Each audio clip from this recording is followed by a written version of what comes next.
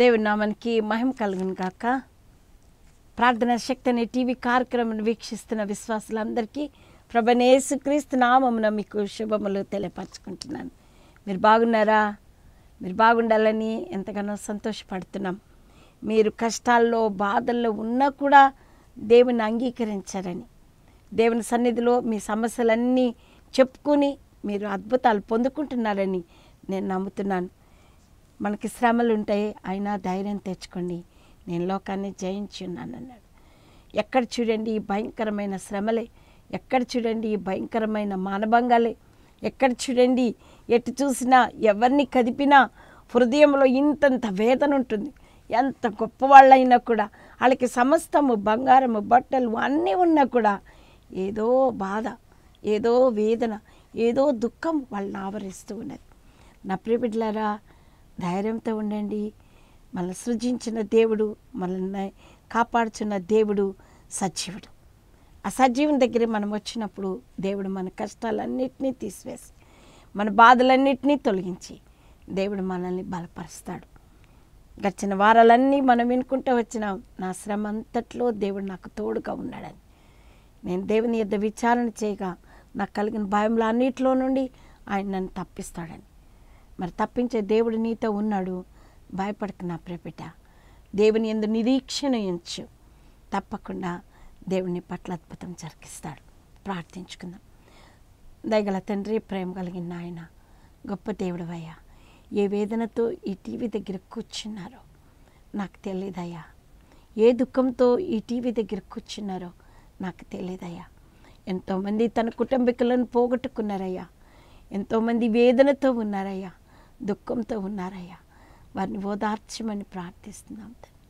ఓదార్చేవాడవు నీవు, నడిపించేవాడవు నీవు, దుఃఖాన్ని తీసివేయగలవాడవు నీవు నాయన. ఈ లోకంలో ఎవ్వరు ప్రభువా మా దుఃఖాన్ని కానీ మా బాధను కానీ తీసివేయలేరు, కానీ నువ్వు ఒక్కడవే తీసివేయగల గొప్ప సమర్థుడు అయ్యా. అందుని బట్టి నీకు స్తోత్రాలు, స్తోత్రాలు. ఇక్కడ కూర్చున్న బిడ్డలందరినీ ప్రభా, ఏ వేదనతో కూర్చున్నారు, ఏ దుఃఖంతో కూర్చున్నారు, ఏ అవమానంతో కూర్చున్నారు నాయన, మనం చూస్తున్న దేవుడు కదయ్యా. నీ కను దృష్టి లోకమందంతటా సంచారం చేస్తున్నదన్నావు కదయ్యా. ఈ బిడ్డల్ని కనికరించమని ప్రార్థిస్తున్నాం. ఇక బలహీనరాలని బాబు నీ బలముతో నింపి, నీ సిలువ చాటుకు నన్ను మరుగుపరచి ప్రభా, నాకు ఇక్కడ కూర్చున్న బిడ్డలందరితో మీరు మాట్లాడమని, మీరు మాట్లాడుతున్నందుకే మీకు వందనాలయ్యా. మీ ఆత్మ కార్యాలు జరిగిస్తున్నందుకే పరిశుద్ధాత్మ తండ్రి మీకు స్తోత్రాలు. పరిశుద్ధుడా నీకు స్తోత్రాలు. స్తోత్రమయ్యా, స్తోత్రమయ్యా. అంధకార శక్తులన్నింటినీ బంధించండి. దురాత్మ సమమును అగ్నితో కాల్చివేసి మీరే మహిమ పొందుకనమని ఏ సతి పరిశుద్ధ నామం పట్టి అడుగుచున్నాను తండ్రి. ఆమేన్, ఆమేన్. ఈ దినాన్ని మనము కొరింథీయులకు రాసిన 2వ పత్రిక 1వ అధ్యాయము 3వ వచనంలో శ్రమల గురించి మనం ధ్యానం చేసుకుంటున్నాం. ఈ దినాన్ని పౌలు భక్తుడు కూడా ఆ శ్రమ గురించి రాస్తూ ఉన్నాడు. కనికరము చూపు తండ్రి, సమస్తమైన ఆదరణ అనుగ్రహించు దేవుడు, మన ప్రభు అయిన యేసుక్రీస్తు తండ్రినైన దేవుడు స్తుతింపబడిన కాక. దేవుడు మమ్మను ఏ ఆదరణతో ఆదరించుచున్నాడో, ఆదరణతో ఎట్టి శ్రమలలో ఉన్న వారినైనను ఆదరించుటకు శక్తిగల వారు మగునట్లు ఆయన మా శ్రమ అంతటిలో మమ్మల్ని ఆదరించుచున్నాడు. హల్లెలూయా, హల్లెలూయా. క్రీస్తు యొక్క శ్రమలు మా యందు ఎలాగూ విస్తరించుచున్నవో అలాగే క్రీస్తు ద్వారా ఆదరణయు మాకు విస్తరించుచున్నది. మేము శ్రమ పొందినను మీ ఆదరణ కొరకును రక్షణ కొరకును పొందుదుము. మేము ఆదరణ పొందినను మీ ఆదరణ కొరకై పొందుదుము. ఈ ఆదరణ మేము కూడా పొందుచున్నట్టు ఆ శ్రమలను ఓపికతో సహించుటకు కార్యసాధకమై ఉన్నది. అవును, భక్తుడు అంటున్నాడు, పౌలు భక్తుడు, శ్రమలు ఉన్నాయి, బాధలు ఉన్నాయి, కానీ కనికరం చూపే తండ్రి ఉన్నాడు మాతోను, ఆదరణ అనుగ్రహించే తండ్రి ఉన్నాడు. మా శ్రమ అంతట్లో మమ్మల్ని ఆదరించే గొప్ప దేవుడు మాతో ఉన్నాడు. ఎట్టి శ్రమలో ఉన్న వారినైనను ఆదరించగల గొప్ప సమర్థుడు మాతో ఉన్నాడు. కాబట్టి మాకు శ్రమలు కలిగిన, బాధలు కలిగిన మేము భయపడము అంటున్నాడు పౌలు భక్తుడు. ఇది నన్ను నా ప్రియబిడ్డ, నువ్వు అదే మాట చెప్పాలి. మాకు శ్రమలు కలిగిన, బాధలు కలిగిన మమ్మల్ని ఆదరించే దేవుడు, గొప్ప దేవుడు మాతో ఉన్నాడు. మా శ్రమ అంతట్లో మాకు తోడుగా ఉన్నాడు. ఎవరంటే కనికరం చూపు తండ్రి, ఆదరణ అనుగ్రహించే దేవుడు, అందుకే స్తుతింపబడును కాక అని పౌలు భక్తుడు అంటున్నాడు. నా ప్రియబిడ్డ, స్తుతింపబడును కాక నువ్వు చెప్పగలవా? కనికరం చూపు తండ్రి మాతో ఉన్నాడని చెప్పగలవా? ఆదరించే దేవుడు మాతో ఉన్నాడని చెప్పగలవా? ఆయన స్తుతించబడునని చెప్పగలవా? నా ప్రియబిడ్డ, ఎప్పుడు చూసినా మమ్మల్ని ఎవరు చూడరండి, మమ్మల్ని ఎవరు ఆదరించరండి, మాకు అన్ని శ్రమలేనండి, మాకు అన్ని కష్టాలేనండి, దేవుణ్ణందుకు నమ్ముకున్నందుకు అన్నీ శ్రమలేనండి అంటాం. కానీ కనికరం చూపే దేవుడమ్మా, ఆదరించే దేవుడు. ఆయన వట్టిగా ఇచ్చిపెట్టే దేవుడు కాదు. మనం శ్రమతో ఉన్నప్పుడు, బాధలో ఉన్నప్పుడు, దుఃఖంలో ఉన్నప్పుడు మనతో మాట్లాడతాడు, మన కన్నీటిని తుడుస్తాడు.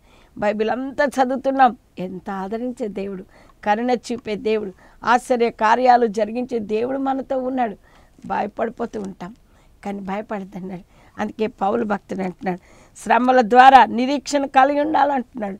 శ్రమలు కలిగితే అనుభవించిన వారే దేవుని కుమారులు అవుతారంటున్నాడు. మనం అనుభవించాలి, ఈ శ్రమలు అనుభవించాలి, ఎన్న తగినవి కావు అంటున్నాడు.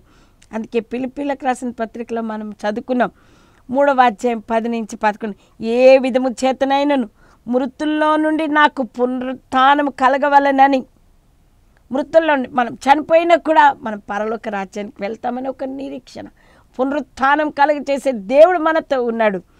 ఆయన మరణ విషయంలో సమాన భావము గలవాడనై ఆయన పునరుత్థాన బలమును ఎరుగు నిమిత్తమును, ఆయన శ్రమలలో పాలివాడనొకటెట్టిదో ఎరుగు నిమిత్తమును సమస్తమును నష్టంగా చేసుకున్నాడు.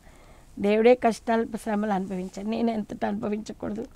నేను కూడా అనుభవిస్తాను. కాబట్టి నాకేవి లాభకరములు ఉన్నాయో, నాకేవేవి ఉన్నాయో అవన్నీ నేను పెంటతో సమానంగా ఇచ్చిపెట్టినాను. ఎందుకంటే పునరుత్థానం కలిగజేసే దేవుడు మనతో ఉన్నాడని మనం నమ్మాలి. ఈ శరీరానికి ఎప్పటికీ మరణమే, తప్పకుండా మరణించవలసిందే. కానీ ఒకటి నిరీక్షణ ఉంది, మనం పరలోక రాజ్యానికి చేరాలని నిరీక్షణ. అవిశ్వాసం నీకుందా బిడ్డ?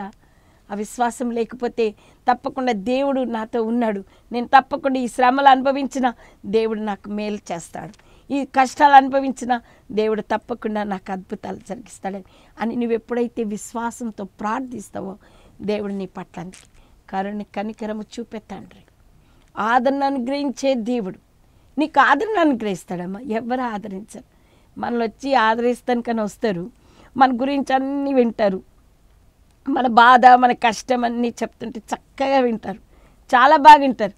మనల్ని ఎంతో ఆదరించేస్తున్నారని మనం అన్నీ చెప్పేస్తాం వాళ్ళకి. వాళ్ళు ఏం చేస్తారు తెలుసా? ఆదరించినట్టు నటించి మళ్ళీ బయటికి వెళ్ళి వాడు ఇట్లా ఆమె ఇట్లా బాగా అయిందిలే, అందుకే అట్లా వాళ్ళకి ఆ శ్రమలు కలుగుతున్నాయి, బాధలు కలుగుతున్నాయి, ఇంకా నాశనం అయిపోవాలి, వాళ్ళు చచ్చిపోవాలి అంటూ ఉంటారు. కానీ మన దేవుడు అలాంటి దేవుడు కాదు, ఆదరణ అనుగ్రహించే దేవుడు, కనికరం చూపే దేవుడు, మనకు తోడుగా ఉండే దేవుడు. ఎప్పుడైతే మనం ఆయన ఎందు విశ్వాసం ఉంచుతామో, ఎప్పుడైతే ఆయనలో మనం బలపడతామో తప్పకుండా ఆదరణ అనుగ్రహించాడు. అందుకే అంటున్నాడు కొలసీలకు రాసిన పత్రిక 1వ అధ్యాయం 24, క్రీస్తు శ్రమలలో మిగిలిపోయిన భాగాలన్నీ. అందుకని కొలసీలకు రాసిన పత్రిక 1వ అధ్యాయంలో అంటున్నాడు, పైన వాటినే వెతకండి, ఈ లోకం వాటికి వెతద్దు. ఎందుకంటే ఆయన ఆకాశం కుడిపార్శ్వంలో కూర్చుని ఉన్నాడు, గొప్ప దేవుడు మనతో ఉన్నాడు, మనల్ని చూస్తున్న దేవుడు. యథార్థవంతుల్ని బలపరచడానికి కొరకు ఆయన కనుదృష్టి లోకమందంతటా సంచారం చేస్తుంది. నువ్వెంత శ్రమ పడుతున్నావో, బాధలు పడుతున్నావో, ఇబ్బందులు పడుతున్నావో ఆయన చుట్టలేడా?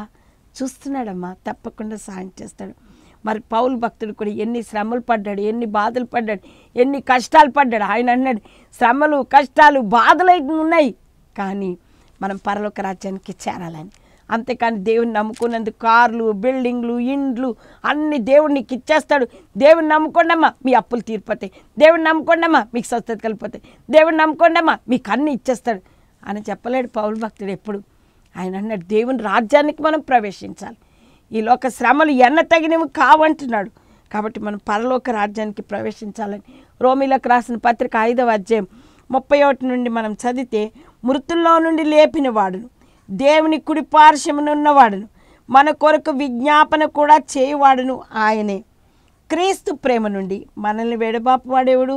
శ్రమ అయినను, బాధ అయినను, హింస అయినను, కరువు అయినను, వస్త్రహీనత అయినను, ఉపద్రవమైనను, ఖడ్గమైనను మనల్ని ఎడబాపుతుందా? ఇవన్నీ కలిగిన ఆయన ప్రేమ నుండి మనల్ని వెడబాపుతుందా?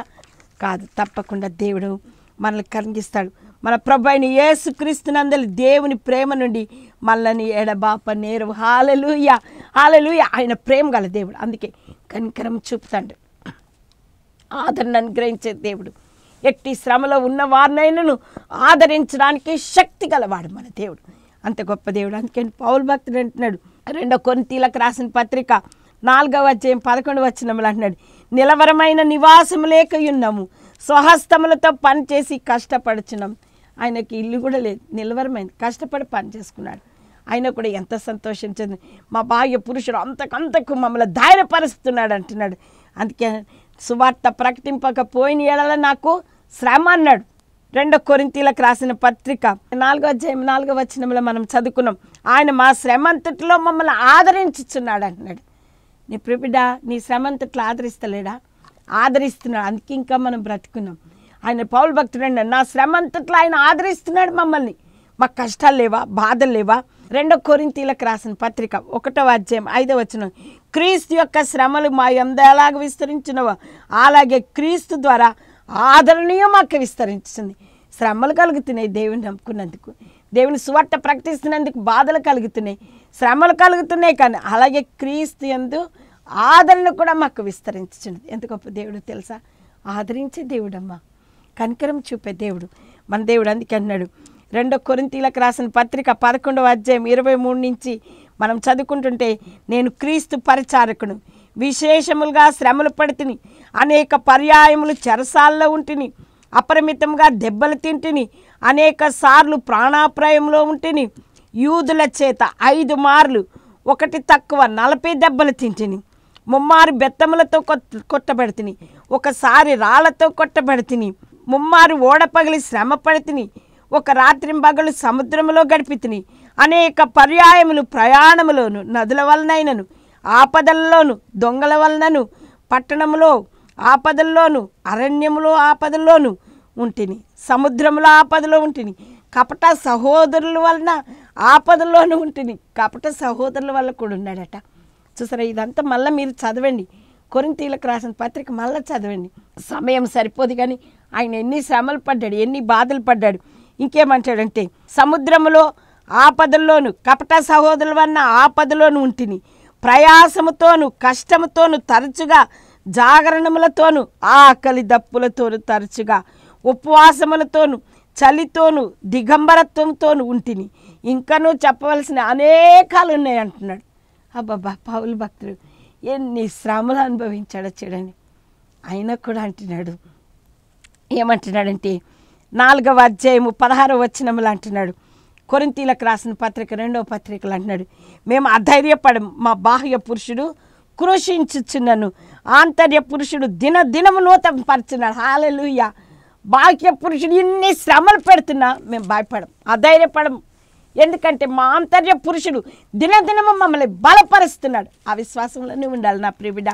నీ వాక్యం చెప్తున్నావేమో, సేవకుడుగా ఉన్నవేమో, నువ్వు కష్టాలు అనుభవిస్తున్నావేమో, ఏం భయపడికి నా ప్రియబిడ్డ, దేవుడు తోడుకున్నాడు. కష్టాలు, శ్రమలు, బాధలు, ఇబ్బందులు సేవలో జరుగుతున్నా ఏం భయపడకు, దేవుడు నీకు తోడుకున్నాడు. దేవుడు నీకు అద్భుతం జరిగిస్తాడు.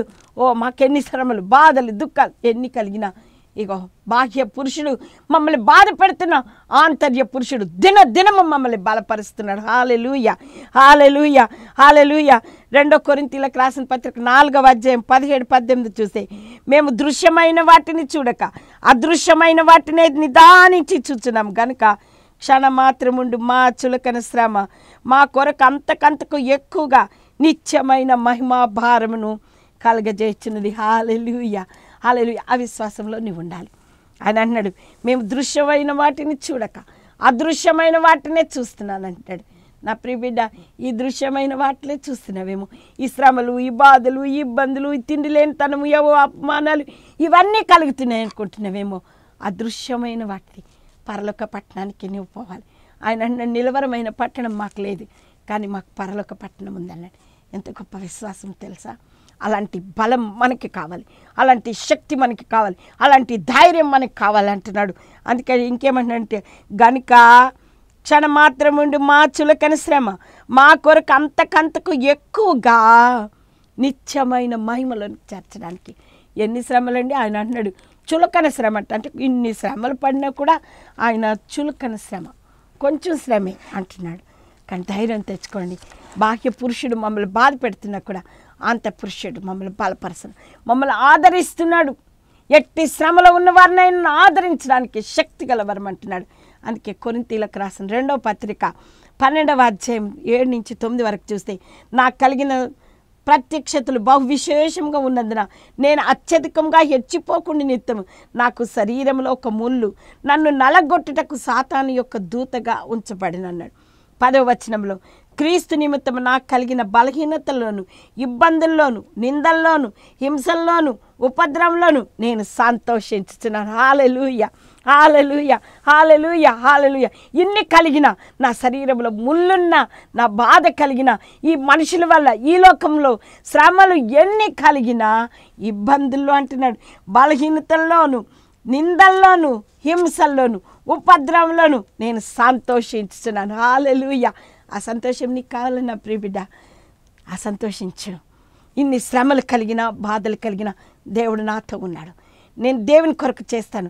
దేవుడు నాకు కలిగిన శ్రమలు అన్నిట్లోంచి నన్ను విడిపించగల గొప్ప దేవుడు నాతో ఉన్నాడని నువ్వు ఎప్పుడైతే విశ్వాసంతో ప్రార్థిస్తావో దేవుడు నీ పట్ల అద్భుతం జరిగిస్తాడు. అందుకే తిమోతికి పత్రిక 2వ పత్రికలో 4వ అధ్యాయం 7-8 వచనాలు మనం చూస్తే, మంచి పోరాటం పోరాడుతుని, నా పరుగు కడముట్టించుతుని, విశ్వాసము కాపాడుకుంటుని, ఇక మీదట నా కొరకు నీతి కిరీటం ఉంచబడి ఉన్నది. హల్లెలూయా. మంచి పోరాటం పోరాడండి. ఏం పోరాటం పోరాడండి? ఇన్ని శ్రమలు అనుభవించుకుంటూ ప్రభు కొరకు పత్రికలు రాశాడు. జైల్లో ఉన్నాడు, ఎన్నో ఖైదీగా ఉండి ఉత్తరాలు రాశాడు మన కొరకు. నా ప్రియబిడ్డ, ఈ వాక్యం వింటున్న క్రైస్తవుడిగా పిలువబడుతున్న నా ప్రియబిడ్డ, ప్రభు కొరకు నువ్వేం చేస్తున్నావు? ఎప్పుడు చూసినా శ్రమలండి, బాధలండి, ఇబ్బందులండి, ఇవేనండి. సేవకులుతుంటే ఎన్నో కష్టాలు. ఆయన కూడా భయపడికి బిడ్డ, దేవుడు నిన్ను బలపరుస్తాడు. నీ విశ్వాసంతో ప్రభు ముందుకు సాగిపోయినప్పుడు దేవుడు నీకు తోడుగుంటాడు. అందుకే అన్నాడు, మంచి పోరాటం పోరాడుతుని, నా పరుగు కడముట్టించింది, విశ్వాసం కాపాడుకున్నాడు. విశ్వాసంతో ప్రార్థిస్తున్నాడు. తప్పకుండా నేను చనిపోతాను, తప్పకుండా దేవుడు నన్ను తీసుకెళ్తాడు, నేను పరలోకంలో ఉంటాను. ఓ నీతి కిరీటం నాకు ఉంచబడ్డది. హల్లెలూయా, హల్లెలూయా. నీతి కిరీటం కావాలంటే ఈ లోకంలో శ్రమలు పడాలి నా ప్రియబిడ్డ. నా పరుగు కడముట్టించను అన్నాడు. నీ పరుగు ఎక్కడున్నది? ఇంకా శ్రమల్లో, బాధల్లో, దుఃఖంలో ఇక్కడే ఉంటున్నావా? ప్రభు కొరకు నువ్వు జీవించు, ప్రభు కొరకు పరిగెత్తు, ప్రభు కొరకు వాక్యం ప్రకటించు. సమయం అనక అసమయానిక ప్రకటించు. ప్రభు తిరిగి రాబోతున్నాడు. ఓ అంటున్నాడు, నా పరుగు కడముట్టించాను, విశ్వాసం కాపాడుకుంటుంది, ఇక మీదట నా కొరకు నీతి కిరీటం ఉంచబడింది. ఆ దినమందు నీతి గల న్యాయాధిపతి అయిన ప్రభు అది నాకు మాత్రమే కాకుండా తన ప్రత్యక్షను అపేక్షించి వారు అందరికీ అనుగ్రహించును. నువ్వు చేస్తే తప్పకుండా నీకు కూడా అనుగ్రహిస్తాడు. ఆ నీతి కిరీటం కావాలని న్యాయాధిపతి ప్రభు త్వరగా రాబోతున్నాడు. నీకు బహుమానం ఇవ్వాలని ఇష్టపడుతున్నాడు. నువ్వు శ్రమ పడుతున్నావా? అధైర్యపడకు. అందుకే అన్నాడు, మేము అధైర్యపడము. మా బాహ్య పురుషుడు కృషించుచున్నను, ఆంతర్య పురుషుడు దినదినము నూతన పరచున్నాడు. హల్లెలూయా, హల్లెలూయా. మాకు ఈ లోకంలో ఎన్ని శ్రమలు కలిగినా ఆయన అంటున్నాడు, లోకంలో శ్రమలు అయినా ధైర్యం తెచ్చుకోండి, నేను ఛాయించున్నాను. ఎంత గొప్ప దేవుడో తెలుసా? అందుకే దేవుని కొరకు మనం బ్రతకాలి. ఆయన ఆశీర్వాదాలు మనకు తెలుసు. దేవునిలో మనం ఉండాలి. శ్రమలున్నా, కష్టాలున్నా, బాధలున్నా ఆయన అంటున్నాడు, క్రీస్తు నిమిత్తం నాకు కలిగిన బలహీనతలోను, ఇబ్బందుల్లోను, నిందల్లోను, హింసల్లోను, ఉపద్రవంలోను నేను సంతోషించున్నాను. సంతోషిస్తున్నావు నా ప్రియబిడ్డ? నువ్వు సంతోషించాలని ఆయన ఇష్టపడుతున్నాడు. యేసయ్య కూడా ఈ లోకంలో శ్రమలు అనుభవించాడు, కష్టాలు అనుభవించాడు.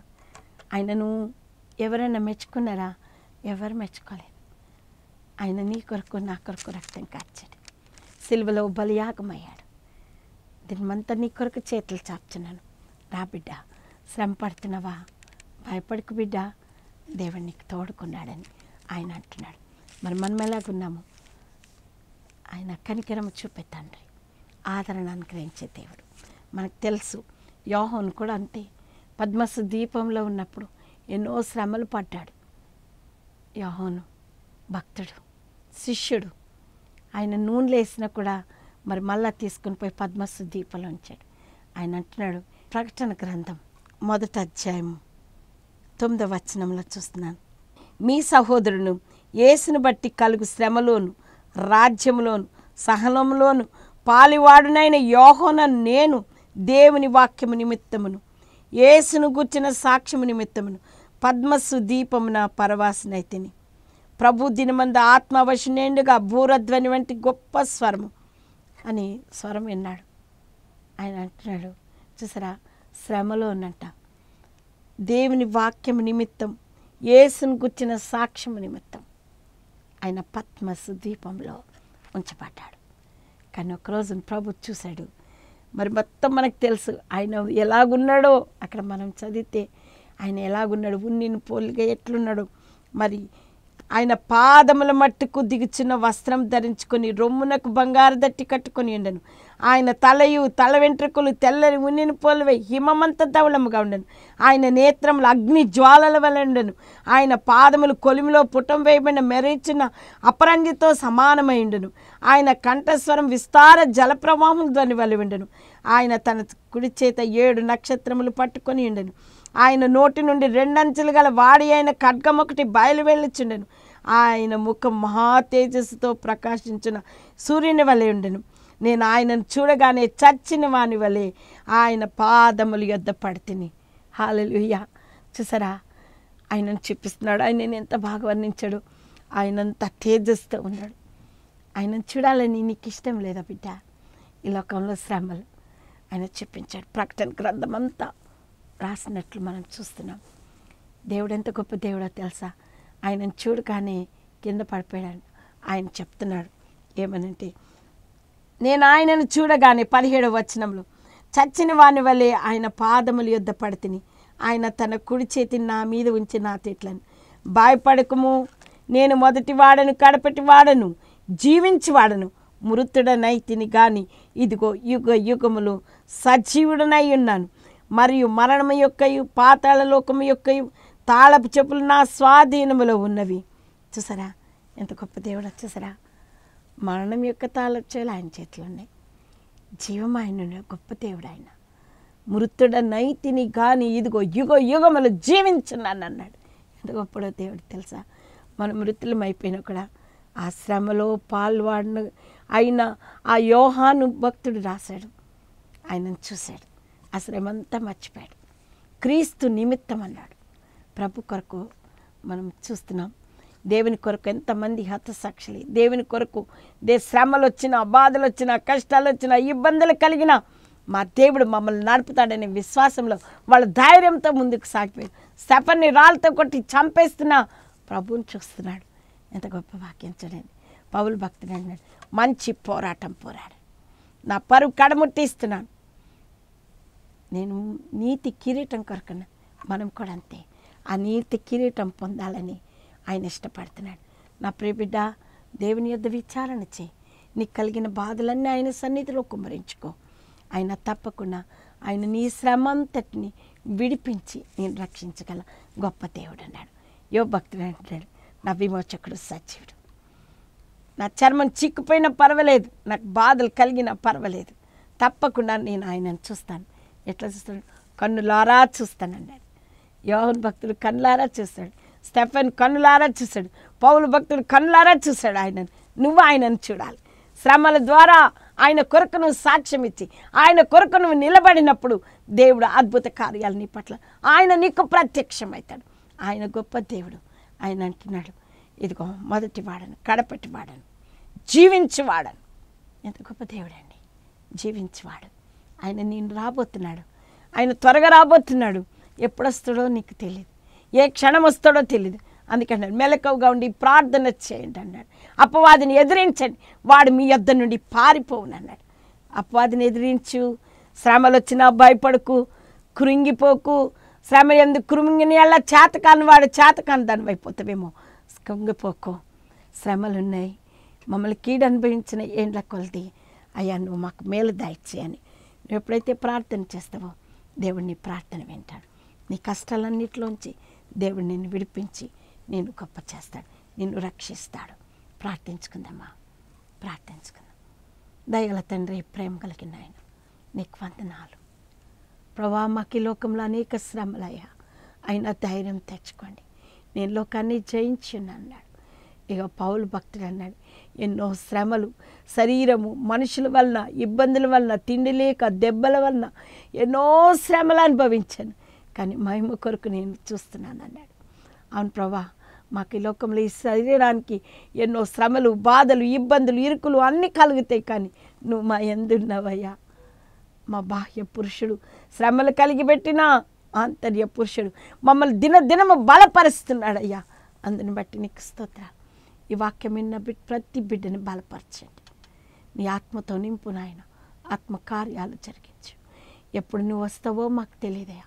మేము మెలకుగా ఉండి నిన్ను చూసే భాగ్యం నాయన, మహిమలో ప్రవేశించే భాగ్యం మాకు దయచేయమని బిడ్డలందరినీ దీవించి, వేదన నుండి తొలగించి, శ్రమలో నుండి విడిపించి, వారిని గొప్ప చేసి వారిని మహిమపరచుకొనమని యేసు పరిశుద్ధ నామం పట్టి అడుగుచున్నాను తండ్రి.